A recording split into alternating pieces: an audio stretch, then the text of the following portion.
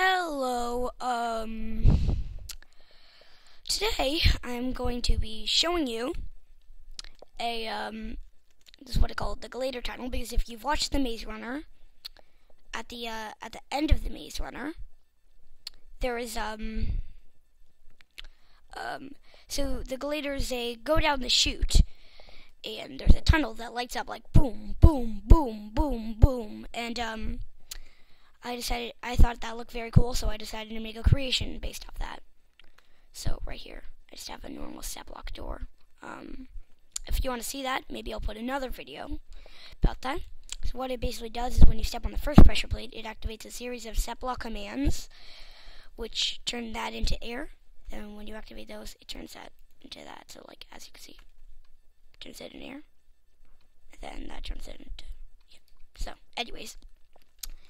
Then, you have to flick it twice. The lights turn on.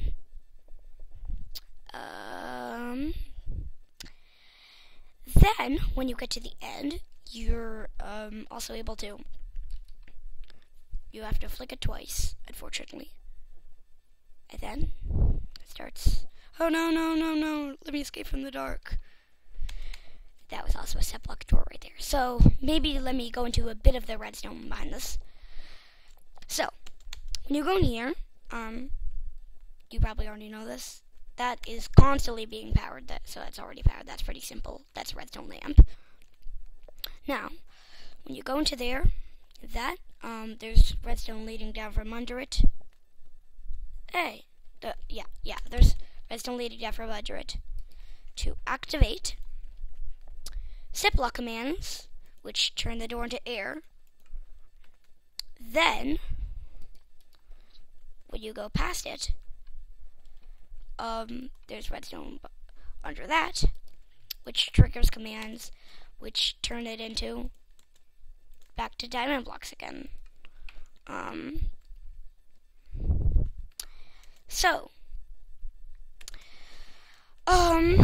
Then, here's the interesting part.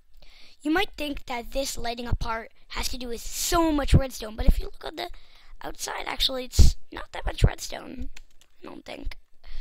It's actually very, very little redstone. I had an older prototype of it. That wasn't even the same one. And this one involved quite a lot of redstone for actually turning off the lights. That was ridiculous. And I didn't want to record all of that. Anyway, because it hardly ever works. You have to go out of the place a redstone block and then break it and then play it. Yeah. So, basically, when you activate this, twice again. As you can see, it turns on those. That's actually extremely simple. That's all the stuff up here. So basically, let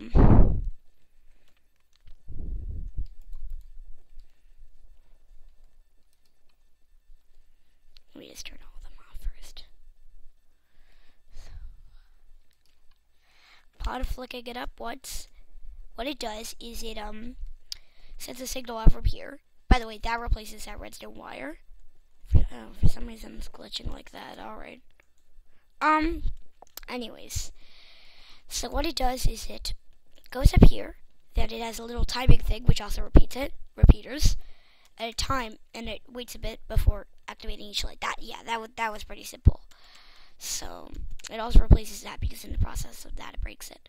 So basically, now how the turning off mechanism works. So how it does that is when the lever is activated,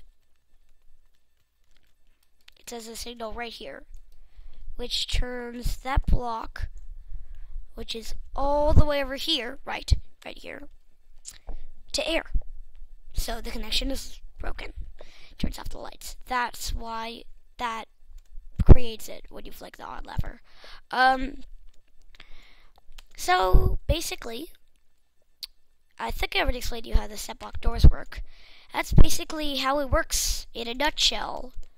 Maybe if we could get either, I think this might be in my first video. Maybe we could either get 100, maybe 150 views on this in like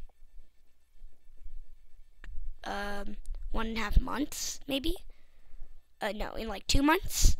If we could get 150 views on this in 2 months, then maybe I'll make a tutorial for this. So you guys could see how I made this and how you guys can make it in your normal Minecraft world. It just makes life easier, I think. So, or maybe instead of 150 views, if we reach 20 likes on this by 2 months, then I guess I'll also post a tutorial. So, thank you guys for watching. This has been Pomeranian99, and I'm out.